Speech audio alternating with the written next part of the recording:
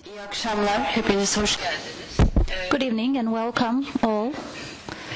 Tonight's panel is going to be about the practices of dealing with difficult pasts, experiences of NGOs. So we're going to listen to the experiences of different NGOs. And in line with these experiences, we also would like to see and assess different situations in Turkey.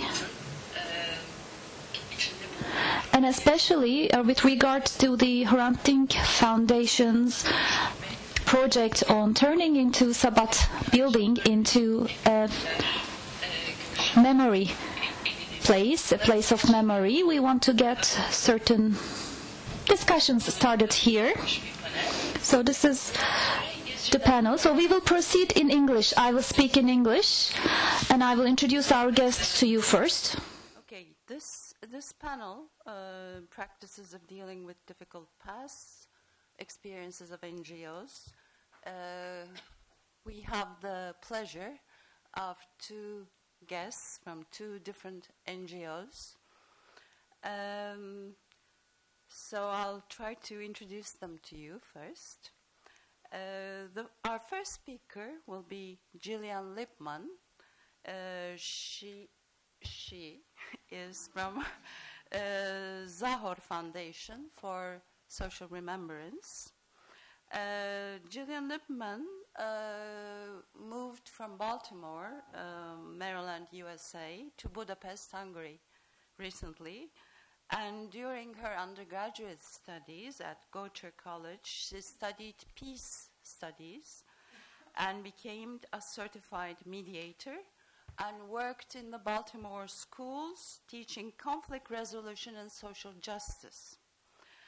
And after graduating, Jillian was a fellow with Repair the World, where she led workshops for the Jewish community about white supremacy and anti-racism, and later became an organizer for progressive causes like increasing the minimum wage, and helped to win the most progressive state bill for women's pay equity in the US last year.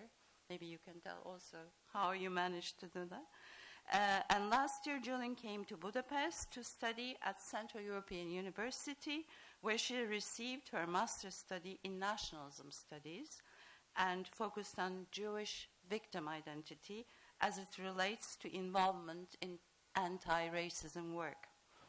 And she currently works for the Zachor Foundation for Social Remembrance in Budapest, working to teach against prejudice and towards empathy using testimony in her role as coordinator of international educational programs. This move to Hungary, a country that 2 generations ago was a place of persecution for her family, offered a powerful way to explore her identity, positionality, and power, and she's very excited about empowering those around her to stand up where they feel most powerful.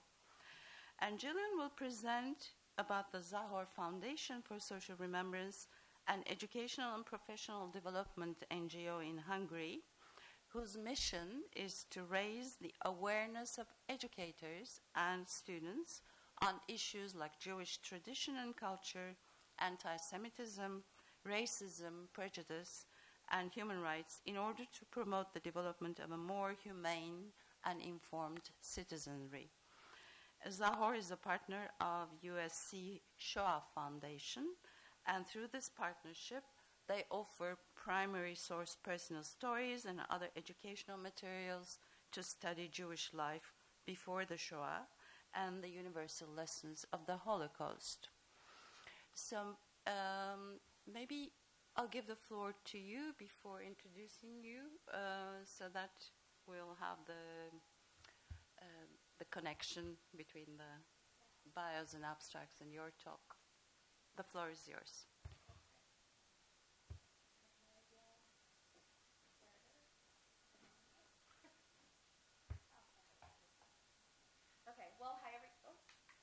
Hi everyone. Can you hear me? Okay, great. Thank you so much for having me. It's an honor to be here.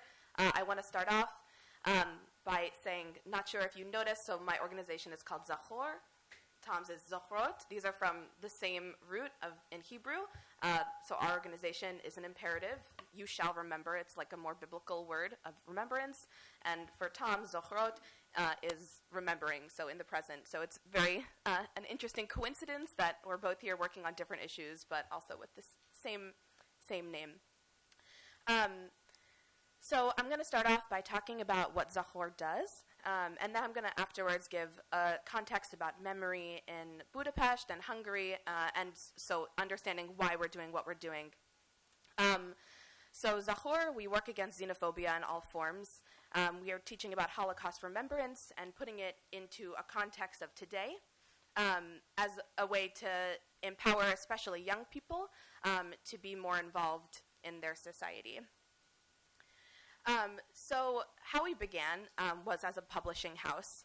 So we found that there were lots of survivors from the Holocaust that were wanting to share their story through oral testimony. So we began by publishing books. I have some here if you want to take a look afterwards. And then after we published these, the organization was founded by educators. And so there were other educators coming and saying, this is a great oral history, so what can I do with it in the classroom? So this is sort of how we got started doing educational materials for teachers.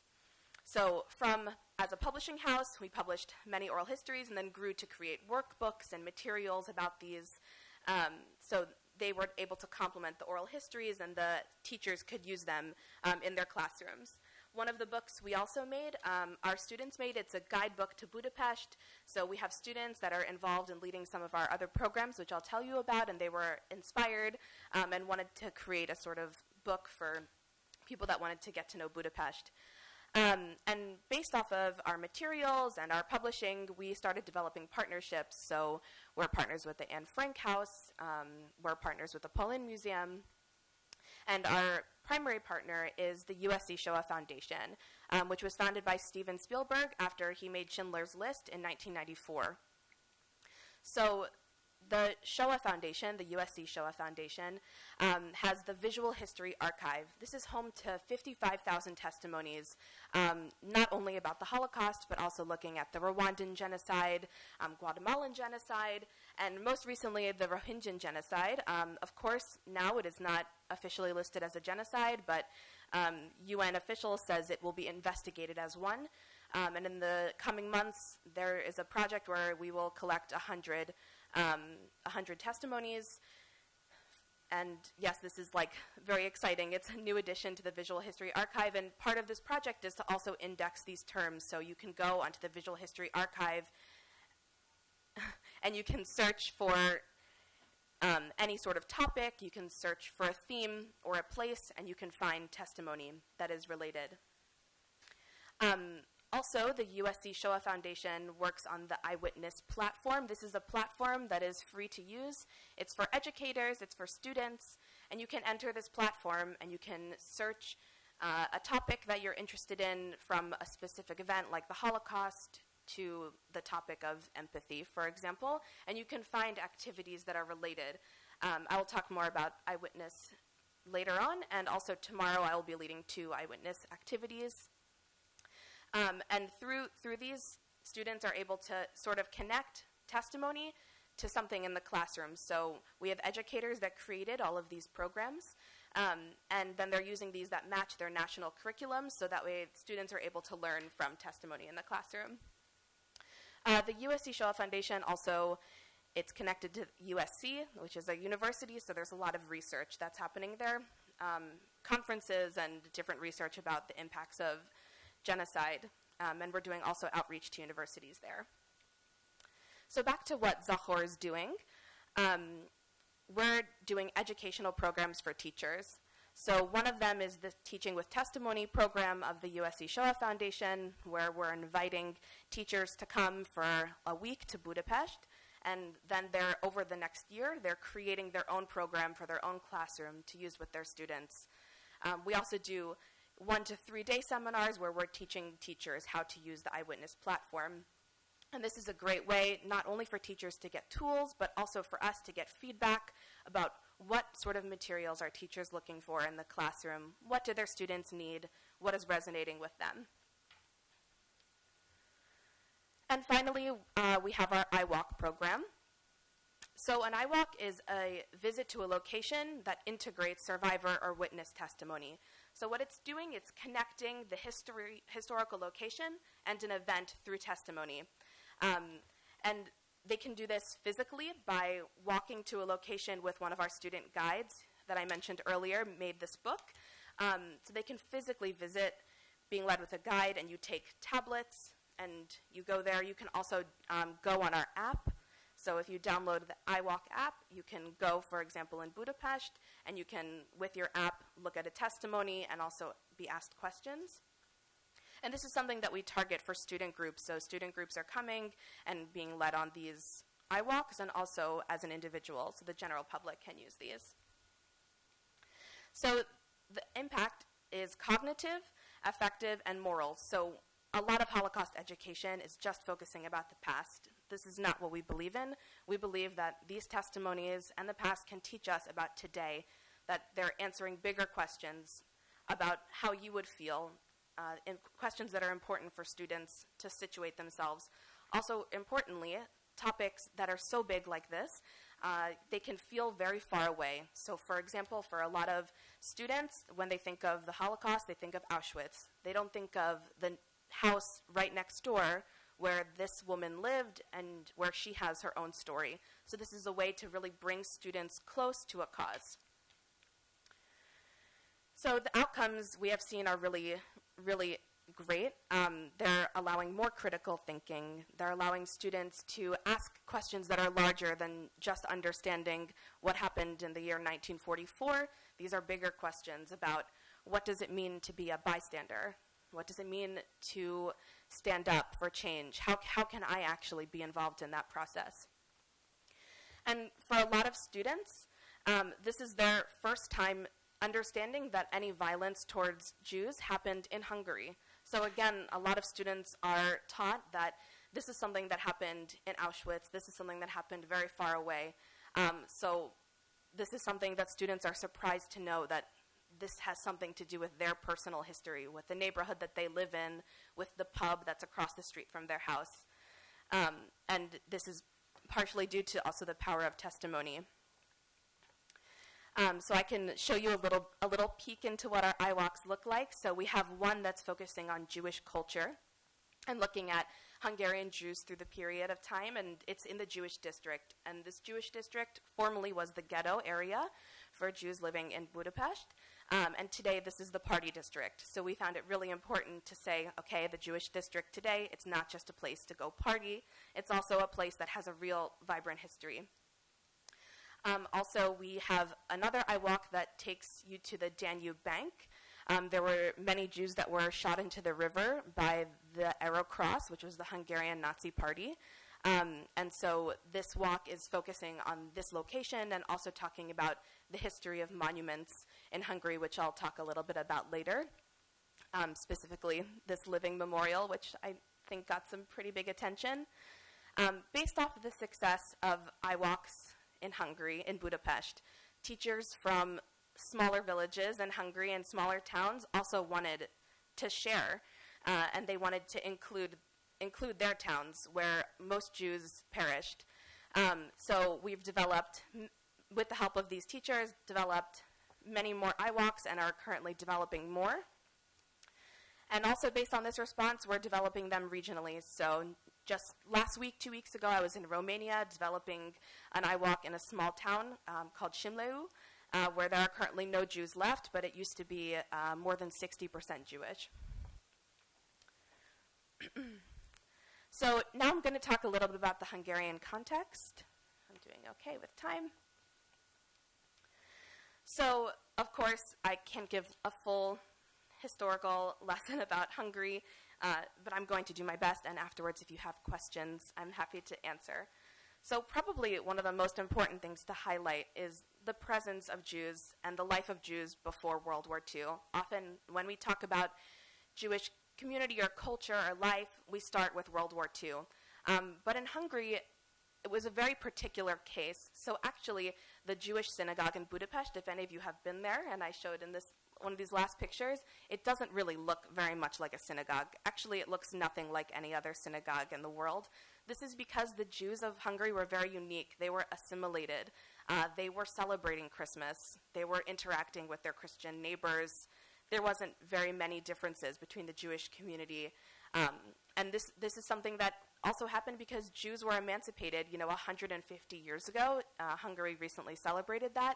So Jews were a major part of life. They were developing businesses.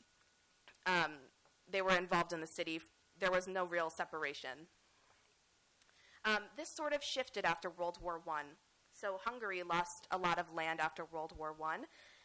Before it was Greater Hungary, and now it's just Hungary. This is still something that is painful for Hungarians today. We call this Trianon syndrome, for the Trianon clause that had Hungarians lose what they saw as their land, and sort of spread Hungarians out. So, there are Hungarians in Romania, for example, that would still identify today as Hungarians, and there's large movements today also that would take back the land that was lost in Trianon.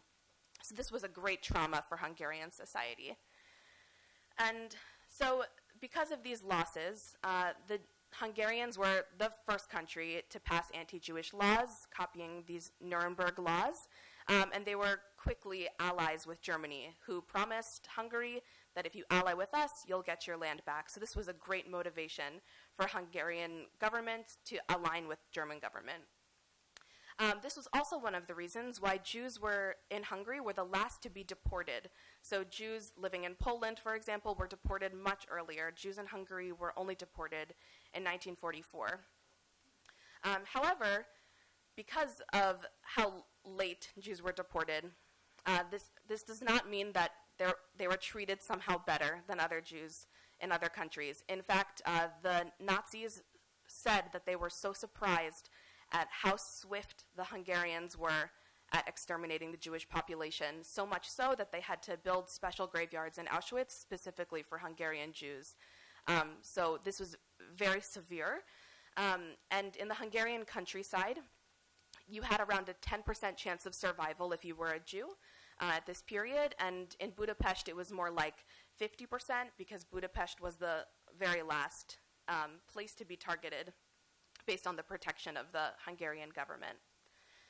Then afterwards, the Soviets liberated Auschwitz and they invaded Hungary. And so we have this long communist period in Hungary. And during this time, there was really an assault on Jewish memory of the Holocaust. Rather, the focus was this was a fascist group that was targeting Hungarians. So under communism, of course, religion was not supposed to be present in people's lives, but rather it was about modularizing or making it Hungarian, this trauma and this loss. And, the anti-Zionist, anti-cosmopolitan sentiments also, trickled into anti-Semitism there. And this was about condemning Nazis and praising Soviet liberators. So back to this idea of memory, there's a strong narrative of victimhood in Hungary. So after the liberation from the communist regime, it's actually written now in the Constitution of Hungary that Hungary's society should act as if it were beginning again after 1944. So that we should forget everything that happened, the communist occupation. This should be a forgotten part of Hungarian history and rather begin in the Horthy era of 1944. So Horthy was an admiral of Hungary. He was majorly responsible for the deportation of Hungarian Jews. So you can already see how this is a bit problematic, that they're saying in the Constitution that we would like to begin from his leadership. So this idea of victimhood is really positioning Hungarians as a whole as victims purely. This means that there's a sort of policy on non-accountability. So it's not that Hungarians were involved in the persecution of Hungarian Jews or that they were involved in the persecution of Hungarian Roma, but rather that it was occupation of communists, occupation of Germans that led to this. So I have a picture It says Nem Nem Shoha. It's from Trianon. This is like something that you can still see today, that no, this never happened. It's not over. We can still get our Greater Hungary back. Below is the House of Terror. In this museum, they're just talking about that Hungarians were victims to both of these occupiers. Again, this sort of policy on non-accountability. There's a bust also of Horthy. This is it's nearby Parliament. So yeah, very problematic figure. There are many busts of him all over Hungary. And below, we have this monument of the German occupations. This was erected 3 years ago at this point. It is very, very large. You can see the German eagle. This German eagle is attacking the Archangel Gabriel, which represents Hungary. Germany was obviously very upset about this monument because they're still using the eagle today. But more importantly, the local Jewish community was very upset by it because, of course, there were Hungarian collaborators in the Holocaust. They were the ones that carried out the orders.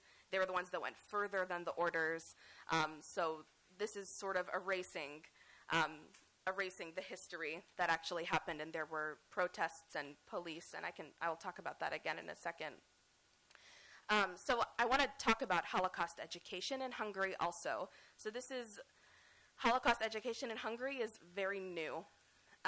So during the communist period, there was no discussion about the Holocaust in Hungary.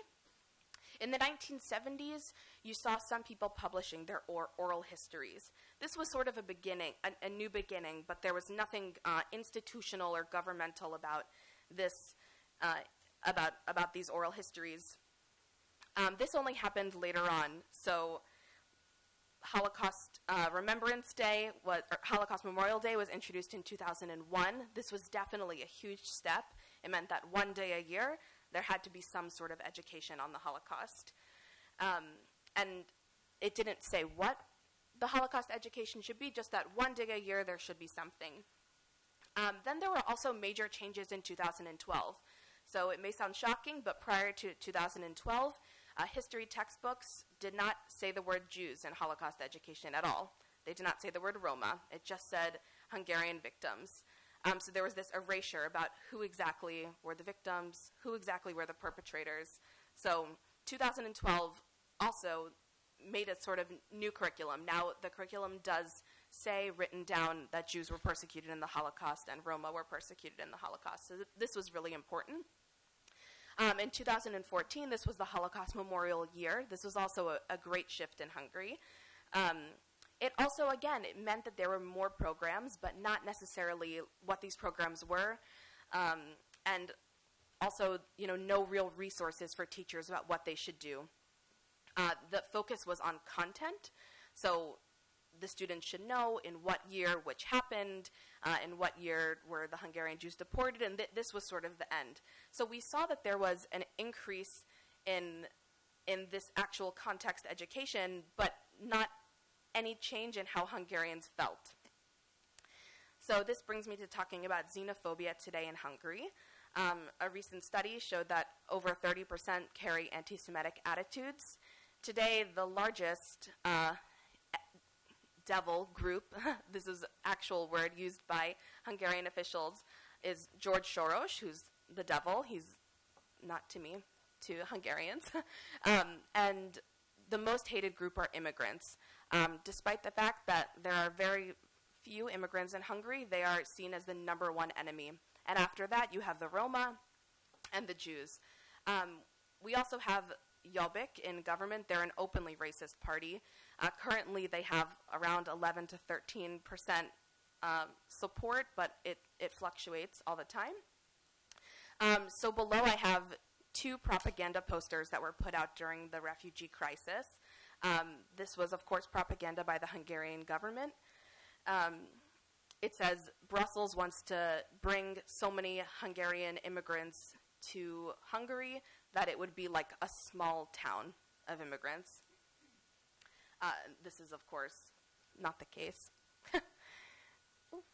Okay, and below maybe you can see it. So On the left, these are charts sort of how Hungarians feel about people in society. The green at the tippy top, this is how Hungarians feel about immigrants. It's changed positive feelings about immigrants. So on the left-hand side, you can see, okay, it's really small, but you can see some green there. There were some people that had positive feelings about immigrants.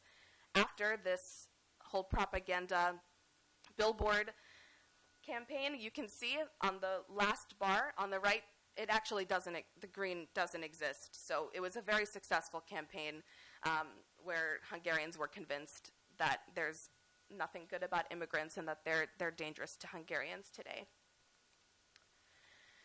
So this brings us back to our pedagogy. So we saw that teachers weren't really given what they needed in the classroom.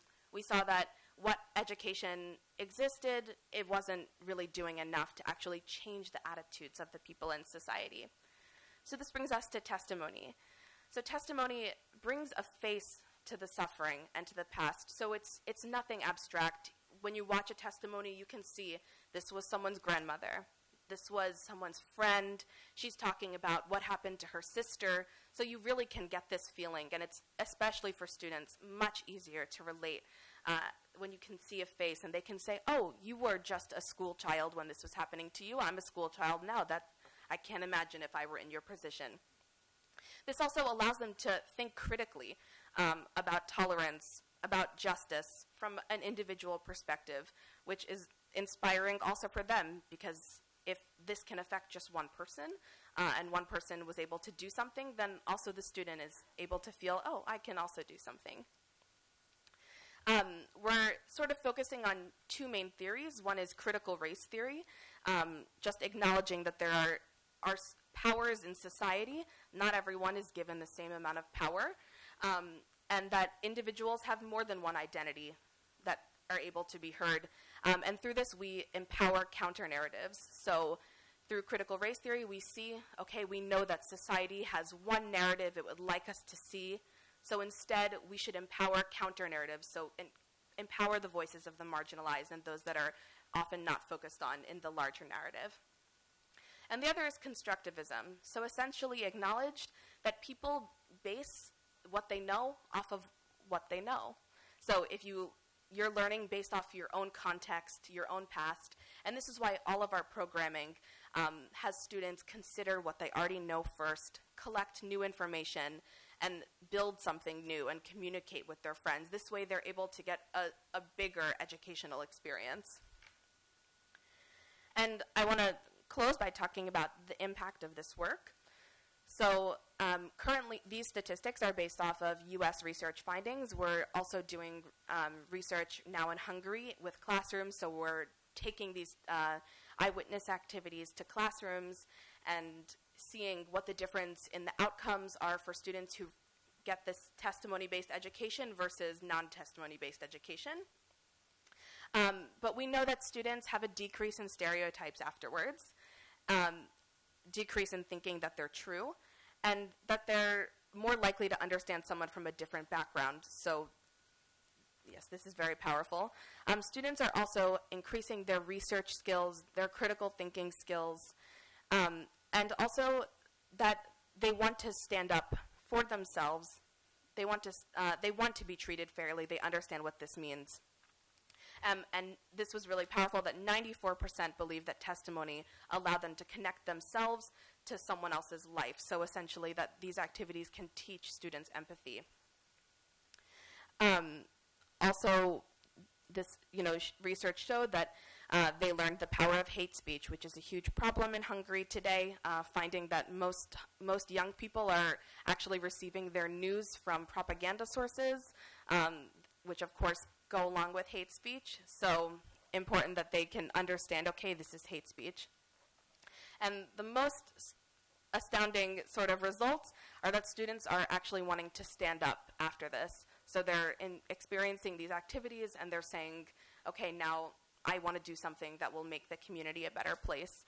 And this to us is the point of education and specifically of remembering. So yes, this is the end of my presentation, but I'm excited to answer all of your questions afterwards. So thank you.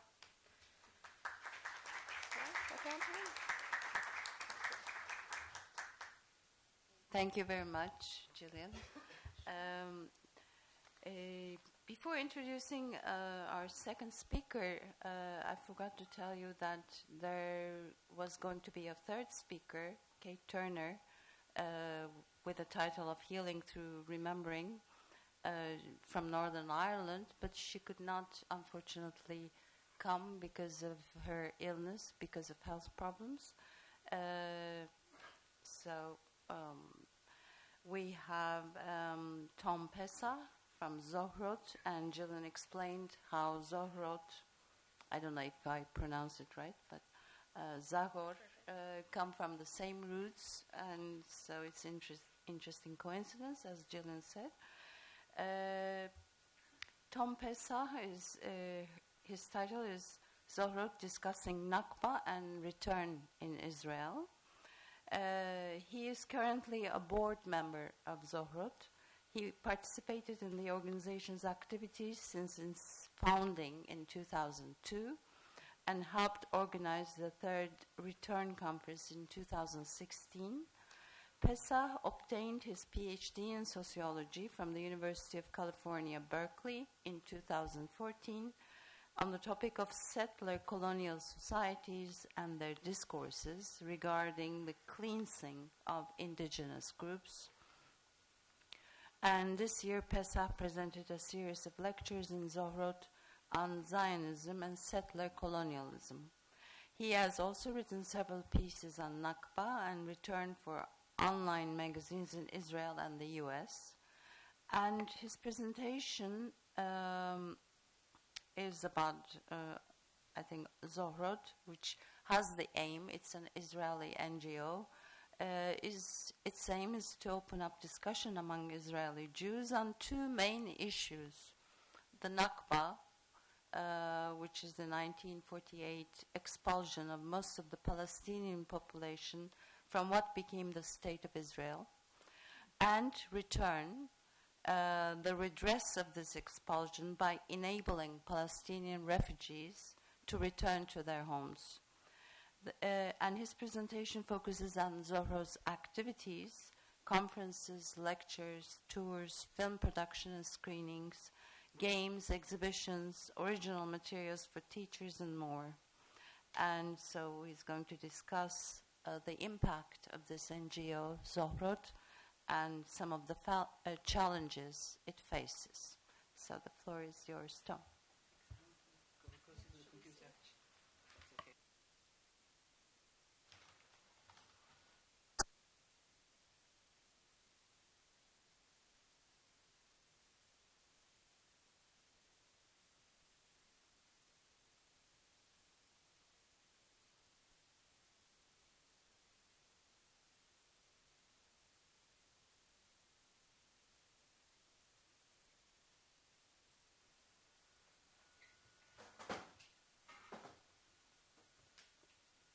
Can you hear me? Okay. First of all, I wanted to really thank the Heranding Foundation for hosting us. This has been really great. They've been very generous, and it's really exciting and inspiring for us to hear about all your work. Okay. Let me begin. Okay, I'm going to be discussing four main issues. One, I want to briefly tell you a bit about how we talk about Nakba and how we talk about return, and like the background for those two issues, that are the issues we're trying to address through our activities. The main bulk of what I'm going to do is to tell you about our activities last year in 2016 as an example of the different fields we operate within. A little bit at the end, I'll talk a bit about how we can measure to what extent we're reaching Israeli society, and a few words about challenges we face.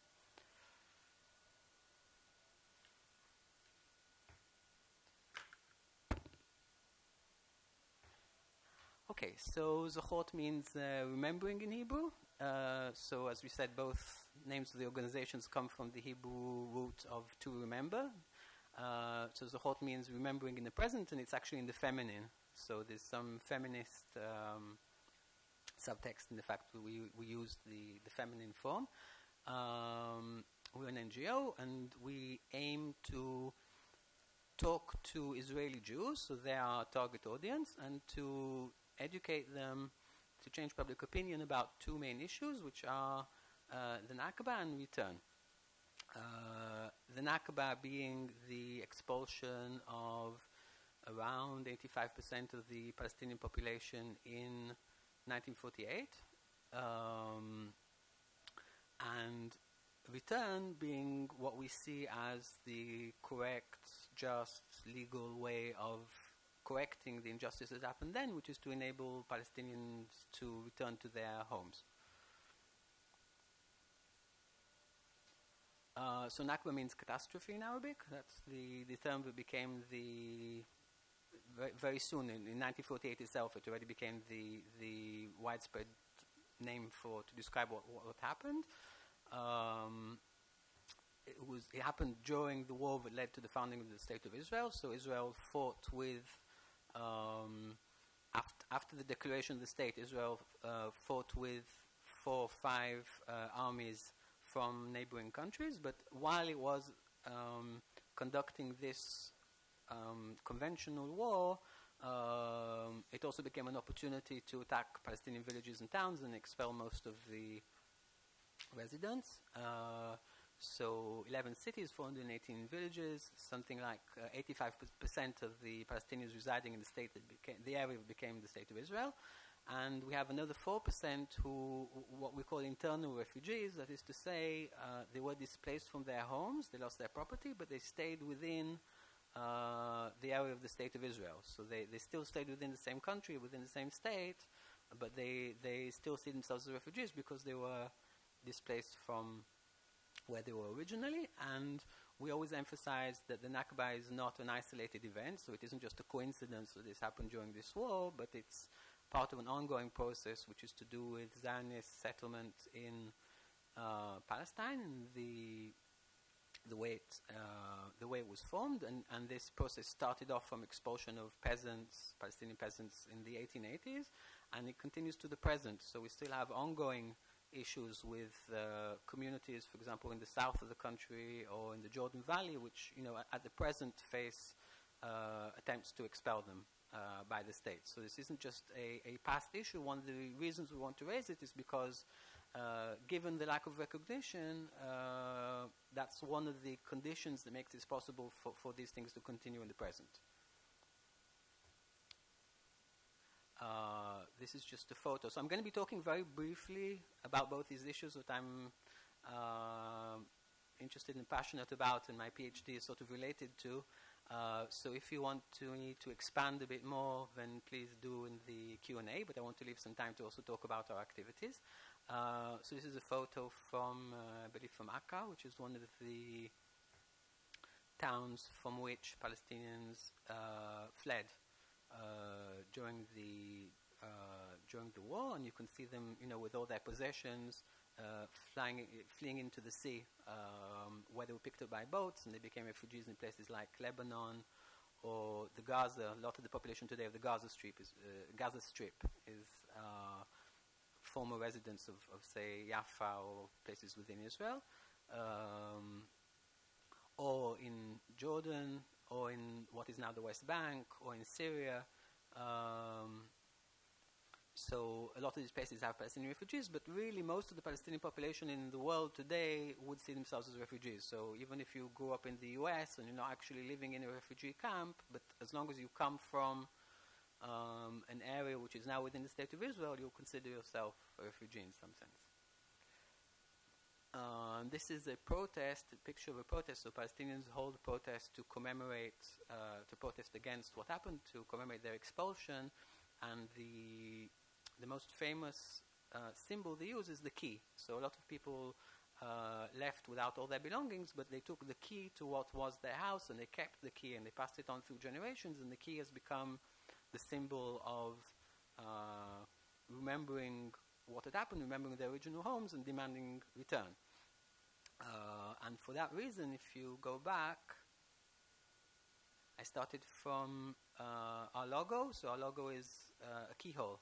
So we are responding to this wish to return because we are on that land to which they want to return, and we want to enable that process to happen. So that's why we have a keyhole as the logo of the organization. Something that I want to emphasize is the Palestinian identity was very much local. So it isn't just a question of returning to Palestine as a country. It's very much an issue of, a certain family, the Khalidi family, was in very important sort of family, aristocratic family, in Jerusalem since the Middle Ages, and they held very important positions. There were judges, there was a mayor, and so on. And the Khalidi family would like to, and their ancestors are buried in cemeteries in Jerusalem, although some of those cemeteries are being destroyed by Israel.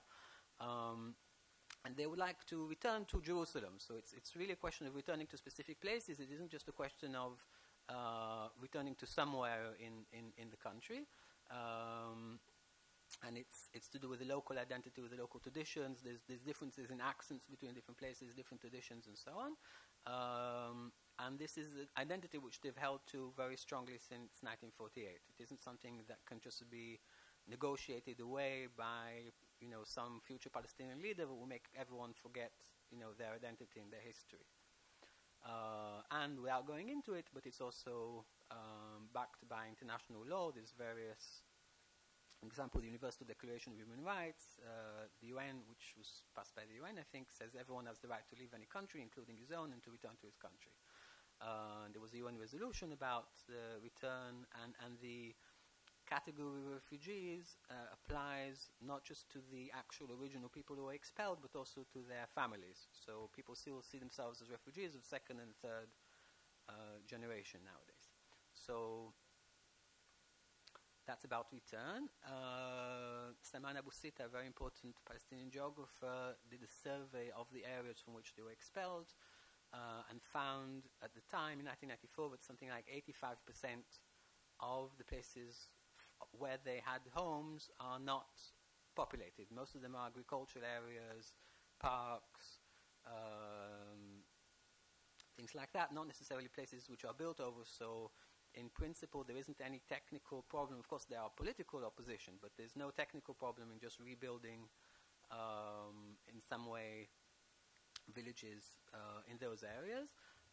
Some could return to urban areas which are densely populated by Jews, but that would just mean those areas became more mixed than they are now. And as for the small minority of cases in which the original houses remain intact, Zochrot, which is us, we teamed up with Badil, which is a Palestinian NGO based in Bethlehem, which represents refugees, and we formulated this document, which you can see on our website, called the Cape Town document. This is because they negotiated it in South Africa, and they met with South Africans who had met with Archbishop Tutu and also to people who had experience of the transition, because in South Africa they faced similar issues. A lot of the black population was displaced during apartheid and then wanted to return, so we learned from their experience. And the document provides some kind of framework for negotiations between current residents and original owners. If people live in an actual house which is Palestinian, there's all sorts of conditions where ways of compromising, ways in which maybe one side could own the house and the other side could continue to reside in it, like leasing it, or each side could be given compensation, and so on. So there's also suggestions of how to solve this most issue, which is the thorniest.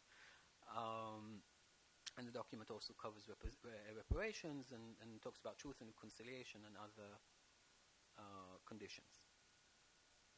Now, of course, the political context, you as you probably realize, is that this isn't the policy of the Israeli government. I would say this isn't the policy of the current regime. So it isn't. It's been opposed by all Israeli governments since 1948. For most Israelis and Palestinians, it's hard to imagine. So for Israelis, it's often not within our consciousness at all. We think of it as a sort of technical issue. It will just be negotiated away by some future Palestinian leader, and it's just a question of them signing some kind of document. And it's kind of, a lot of people are aware of the occupation. They may be support or be against the occupation, but at least it's something which is on the agenda. But return for a lot of Israelis isn't on the agenda at all. That's changing somewhat as a result of our activity, but that's the context. For Palestinians, it is on the agenda. It is very central, as you saw in the protest, but that doesn't necessarily mean they imagine it as an actual concrete thing that is going to happen. There's a lot of nostalgia towards what was there before 1948, and a lot of very detailed stories that are passed on from generation to generation about exactly who lived where and what it looked like.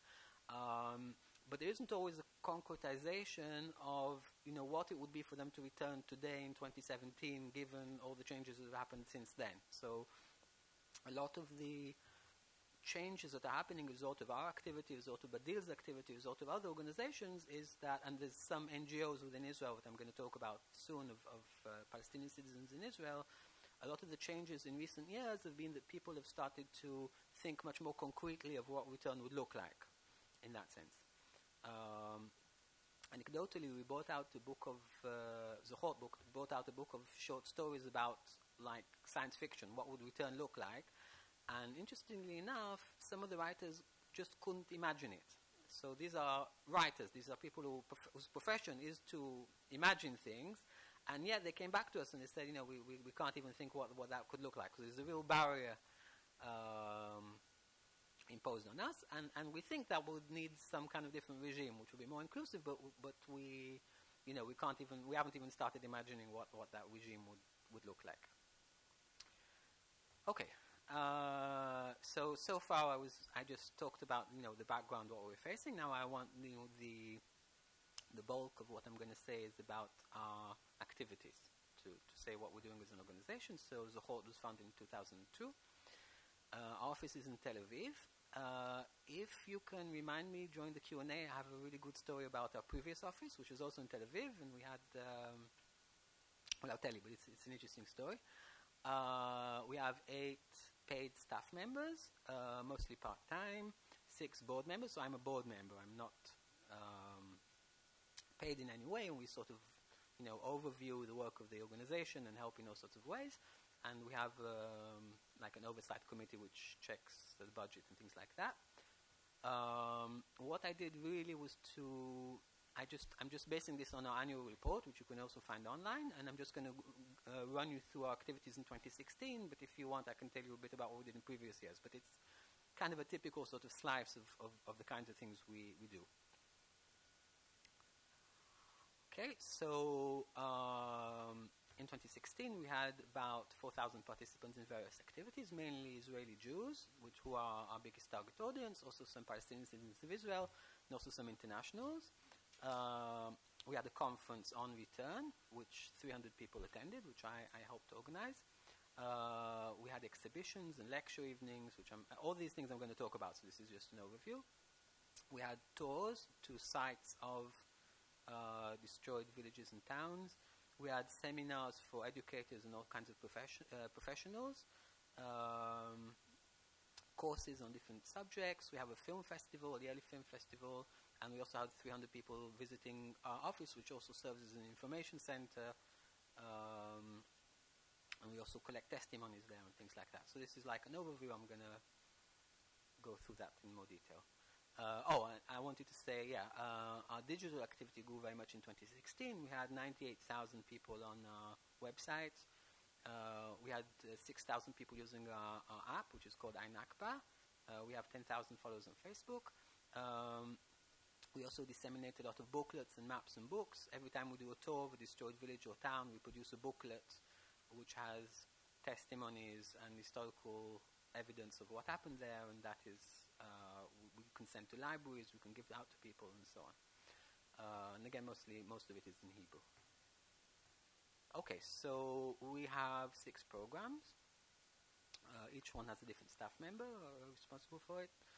One is called Space for Return, Political Education, Pre-Transitional Justice. Pre-transitional because although the more well-known term is transitional justice, but that usually happens when there is a transition, right? So if the regime changes, we talk about what are the changes that are happening when the regime changes. In our case, we're trying to figure out what it's like to do that before something is actually changed in terms of the grand politics.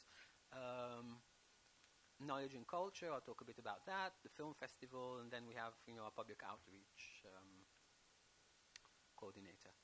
Okay, so Space for Return, that includes our International Return Conference, which was held in 2016 in this museum in Tel Aviv, which is ironic on a few levels. The museum is called the Museum of the Land of Israel. The name is a very sort of nationalist name.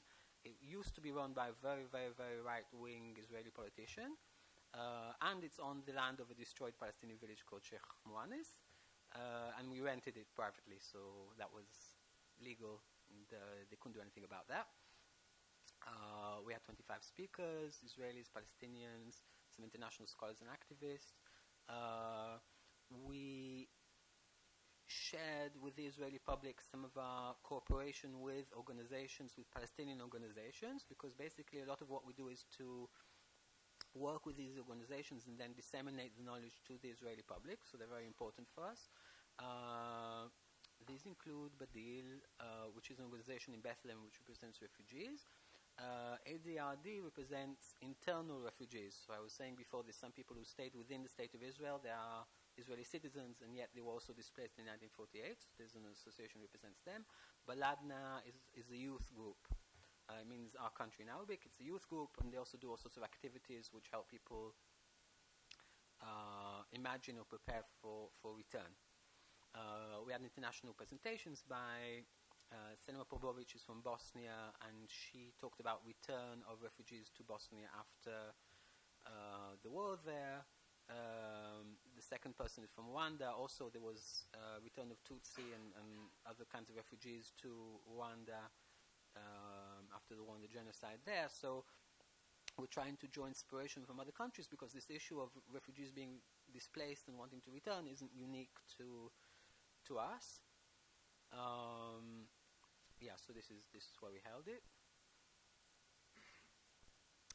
We conducted 10 open tours, so almost every month we conduct a tour to one of the destroyed villages or towns, which anyone can come to. We had about 500 people. Usually we locate some refugee who was from that place, because as I said, a lot of refugees stayed within the state of Israel. So they are not in the original location. They may be, in a town which is, say, half an hour away from there. So it's not that hard to locate. And obviously these people are quite old at this point.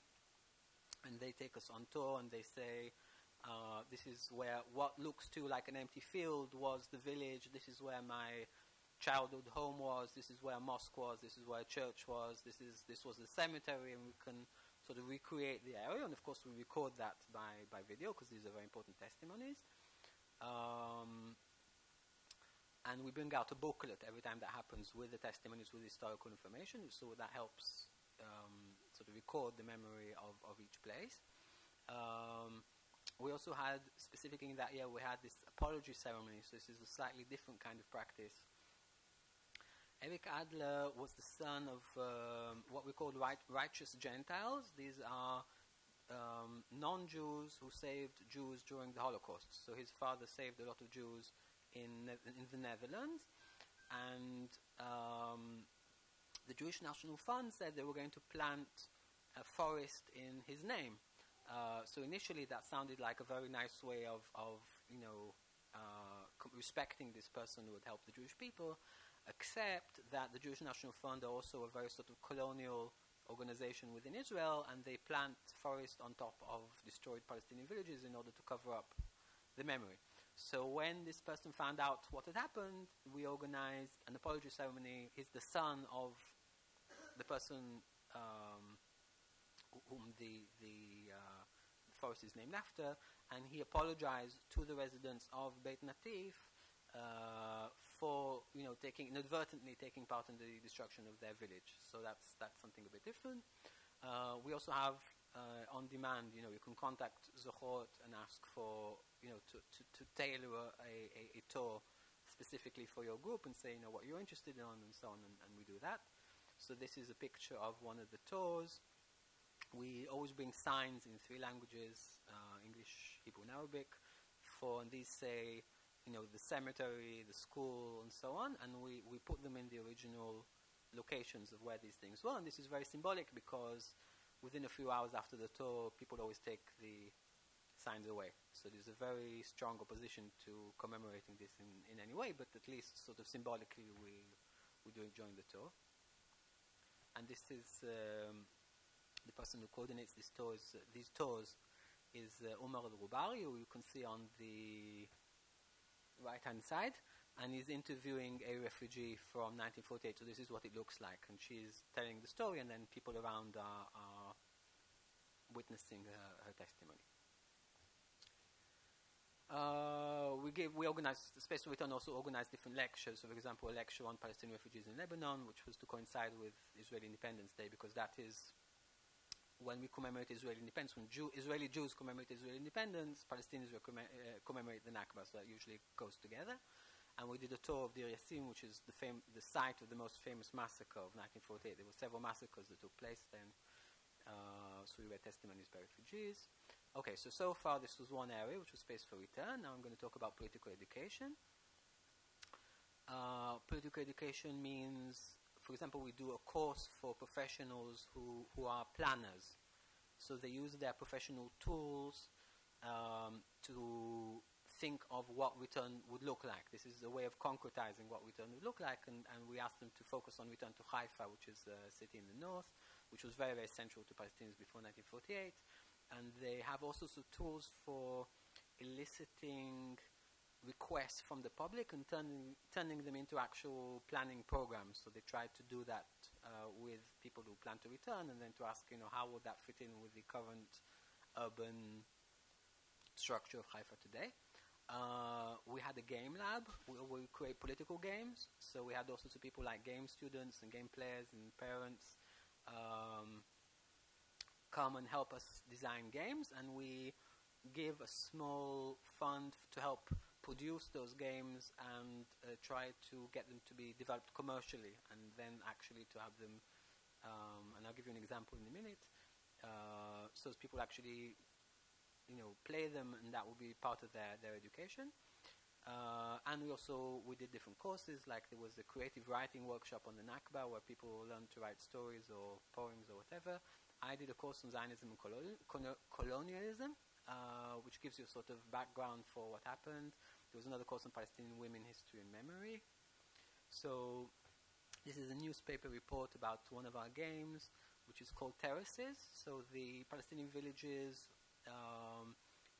some of them, for example, on the way to Jerusalem, are built on a slope, and there are terraces where they cultivate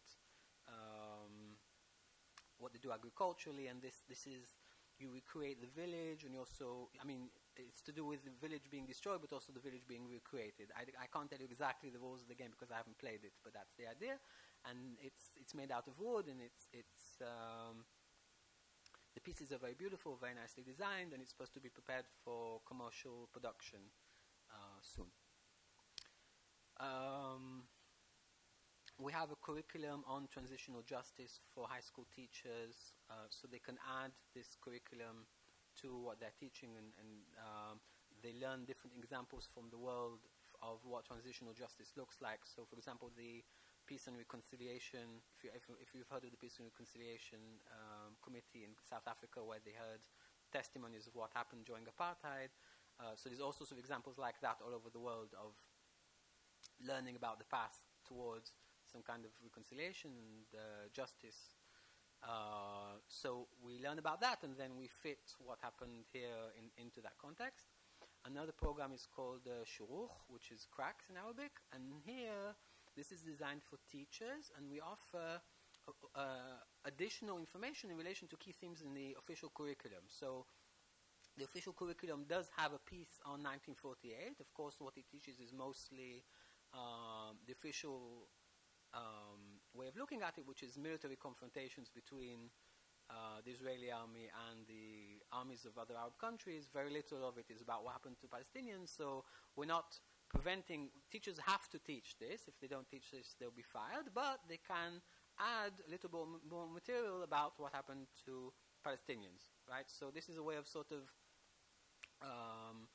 getting into schools and into what is being taught to students without confronting directly, without preventing people from teaching the state curriculum, which is you know, too dangerous for teachers. And then we train people how to use the materials, and we have seminars for them, we meet them, we email them, we have phone conversations, so we have our coordinator is in contact with them to try and implement these materials. Yeah, that's the front cover of this program, which is Shruch, Cracks in History. Okay, so this was the second program. Now we're on to the third program, pre-transitional justice. We have a group which implements all sorts of grassroots ideas for how to, all sorts of projects of pre-transitional justice, like research remains in your area, obtain testimonies from Jewish fighters in 1948, who, of course, you know, it's important to record the testimonies because these people are now, at the very least in their 70s, probably in their 80s. Research archives and so on. So we had also people, you know, developing, you know, people from the public, general public, developing ideas like that. They collect all testimonies from Palestinian refugees and from Zionist fighters who fought in 1948. There was a truth commission. So we had a public hearing where we talked about what happened in the South during 1948 to 1960, because in the South,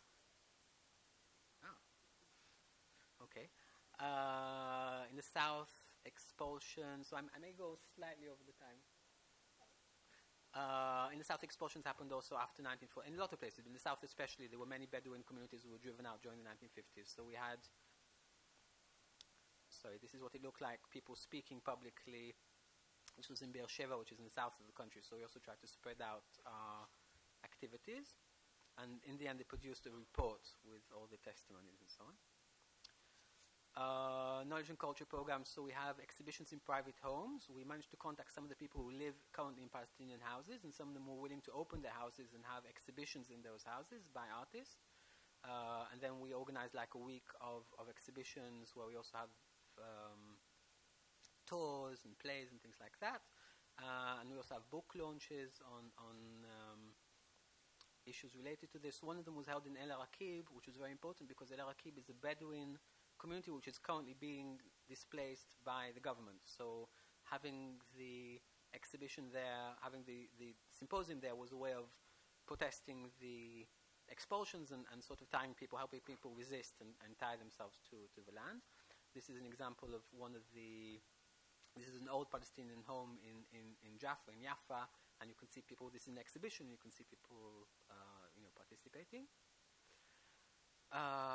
Okay, the film festival, we have every year film festival 3-day program in the Tel Aviv Cinematheque, and then we screen films during the year in Haifa and in Jerusalem, and then we have discussions with the filmmakers, and we even have a festival in New York, so these films travel to other places. We also helped produce several films, so short films, we give a fund to the small fund to the filmmakers, and we follow up with them, we help them with ideas and resources and things like that. This is a great film, 10-minute film by my friend Daniel Schwartz, who is a cinema student. He won several prizes in festivals, and she interviews her grandparents. There's a mirror in their house which was looted in 1948, and she interviews them about the source of the mirror and where the mirror came from and how they feel about that. It's a very, very touching film. Yeah, and finally the public outreach program. So we have a website with a lot of materials which you're welcome to visit, www.zochrot.org, I think. We had 98,000 users, so this is very accessible to people. We have an app where you can go to former Palestinian localities and you can see materials on what was there, photos of the buildings, testimonies and so on, and you can add materials to that, upload materials to that. So this is what the Nakba looks like. We have a Facebook page which also responds, so when something happens, we try to bring historical context. We have a visitor center at our offices. We have a newsletter. People can come to visit the center and get more material. Okay, finally I want to say 2 words about overall impact and challenges. So I'm done with covering our activities. I want to say see how long I have. 30 minutes, okay. This is a small graph representing Google searches for the word Nakba in Hebrew. So the word Nakba wouldn't be used in Hebrew before Zochrot started working. Until then, obviously, Palestinians were using it a lot, but not Israeli Jews. So on the left-hand side, you can see the end of the 90s, where it's something like 10 or 20. And on the right-hand side, you can see 2015, which is 7,000. So that's a huge rise in the use of the word Nakba, which shows you that it's infiltrating, Israeli discourse. And that is mostly because of our activity, because there isn't any other NGO in Israel which is working on this issue vis-a-vis Israeli Jews.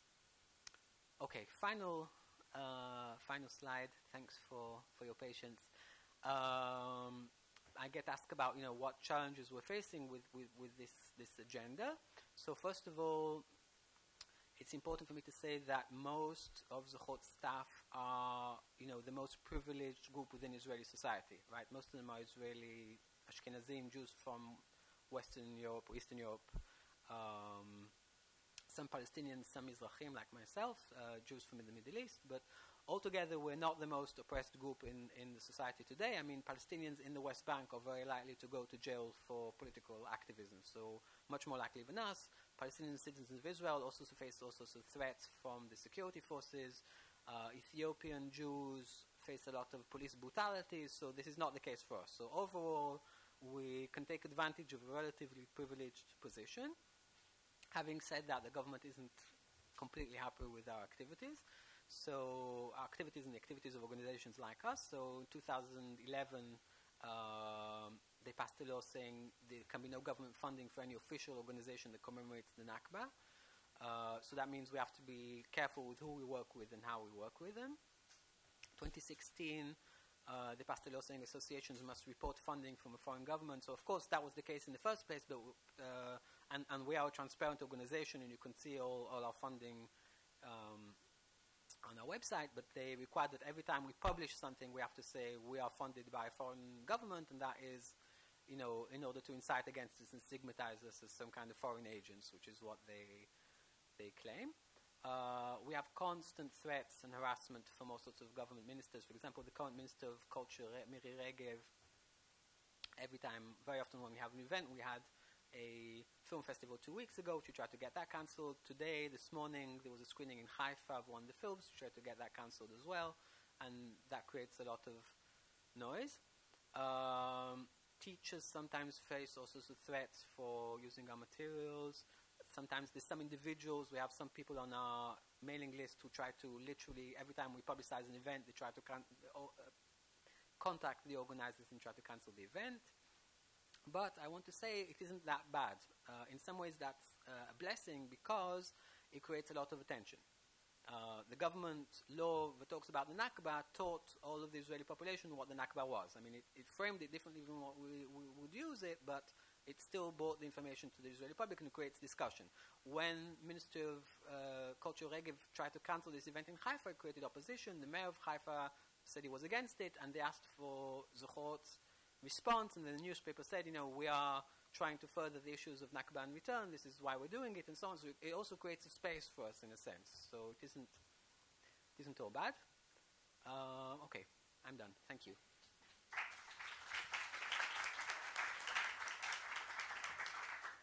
Okay, thanks. Thank you very much. I will just say a few words on the presentations, that my response to them, and then we will move on to questions.